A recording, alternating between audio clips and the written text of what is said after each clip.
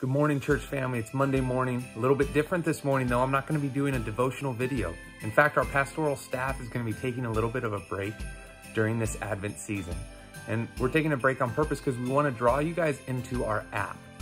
If you have a smartphone, we want to send you to PortNaz app. You can also get that on your iPad.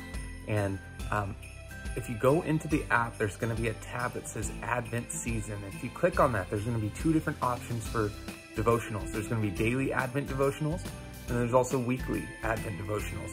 But we just want to challenge you guys to check this out. We're trying to add resources there that you guys can use, and some great information and devotionals available there that we've put out for you guys. So we want you guys to check that out during this Advent season, and then we'll hop back onto our regular devotional videos each day.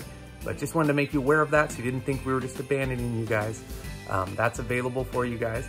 And maybe if you have a family, we challenge you guys maybe to do that as a family. They tried to do the weekly devotional as a family together once a week during this Advent season, and truly remember the reason why we celebrate and why this season of hope is so important to us as the church body. So check that out, the PortNaz app.